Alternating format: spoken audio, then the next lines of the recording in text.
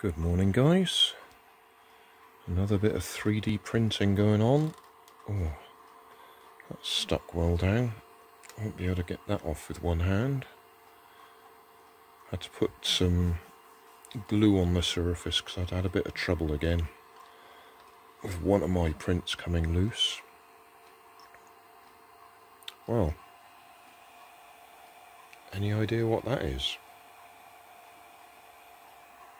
There's a clue.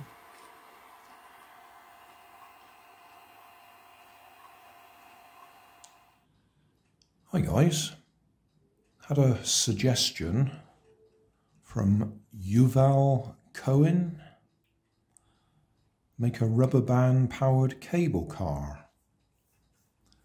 I had a little think about it and I've 3D printed some parts to give it a go.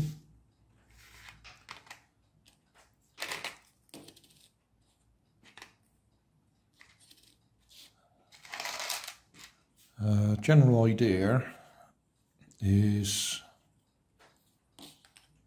3 pulleys,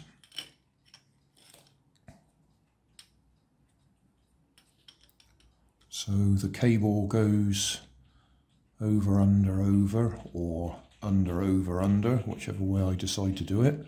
Might even go all the way round the one in the middle. The outside two, in fact that goes that way up because I've put little spacers there. The outside two should spin on there, yeah. That's why I got B written on them. So they spin on the axle that's there, and then that will hold it in place. That one, the axle spins on there, and that one actually fixes to the axle. And then on this side,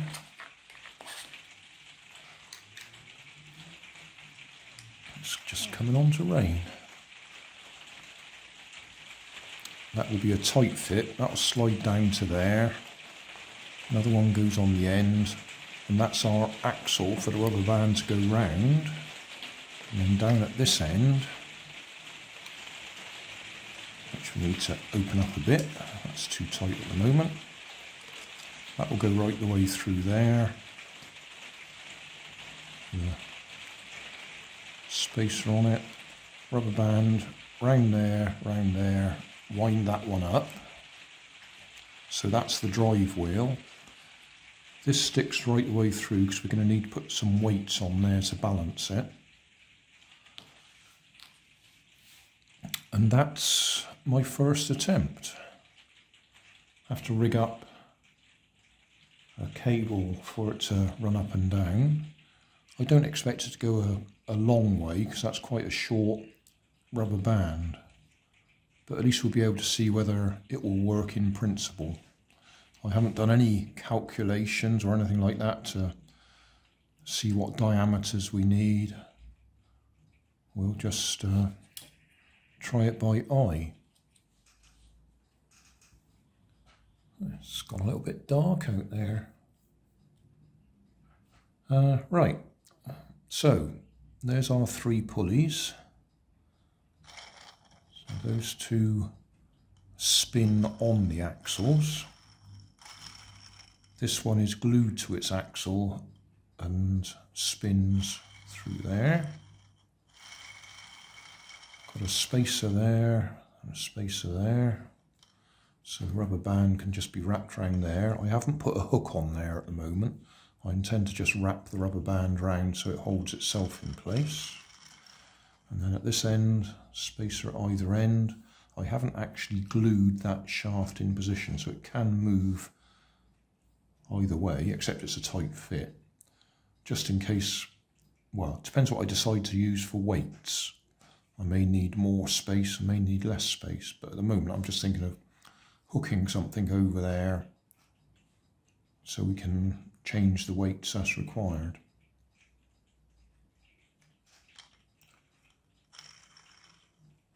So we need some rubber bands, and we need to set up a cable runway, or whatever you want to call it. Right, at the moment, the plan is just wrap that over there, wind it up. Oh, need a bit of extra glue on there, I think. And then see if it goes. It's not going to go very far. So say this is quite a short length of rubber band. So we're not going to get many turns around there. And it's only going to go as far as the number of turns it's got. And being quite a small wheel, that's not going to be very far. Well, I'm not going to claim this as an amazing success, but we do get some action. I've got a lead weight on the bottom of it to help balance it, and we'll go most of this distance. So we're doing maybe 2 meters if we're lucky.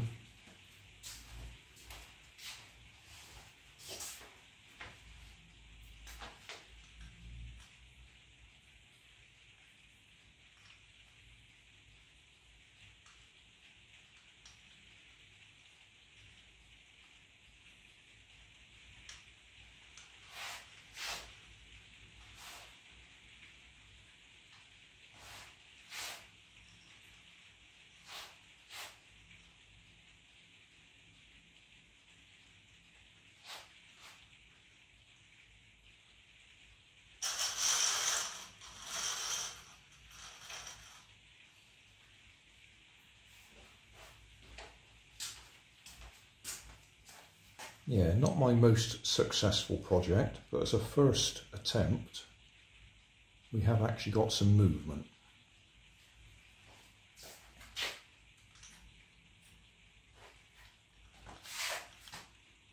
We are just using a single rubber band, which I've extended with kite string, which is the same as I'm using for the line. That's just so I can wind it up easier. I also put a little peg on the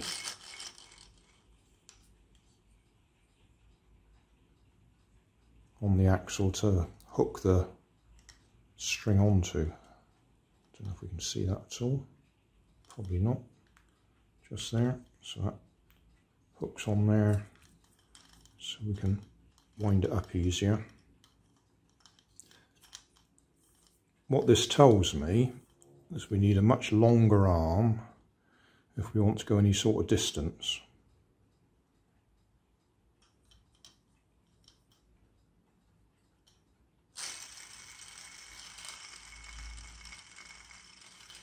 But I think that'll do for the first attempt.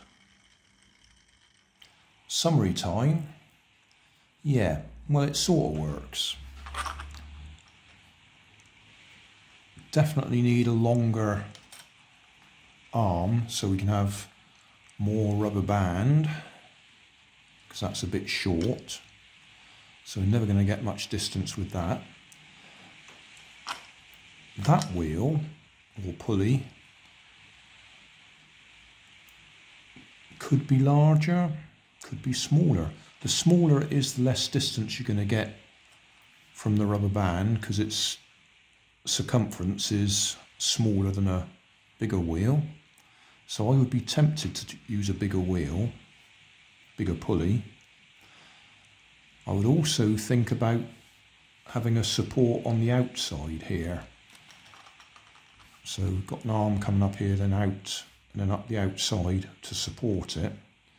Because when you've got all the stress from the rubber band pulling down on that side, it's making it rub in the bearing unevenly. Whereas if we had a support on the outside there, sort of a Y shape, that would hold it steady, or steadier. So I think that would be an improvement. Yeah, size of the wheel, I really can't make up my mind whether we want to go bigger or not. Those work all right. Initially I was going to make them further apart, but there's a problem with trying to print all that in one go on my print bed. That's about as big as I can go. Not much bigger anyway. In one piece, if I separated it into 2 or more pieces that clamp together, then you could go slightly bigger. Same problem with the length of that. Can't go much longer than that on my print bed.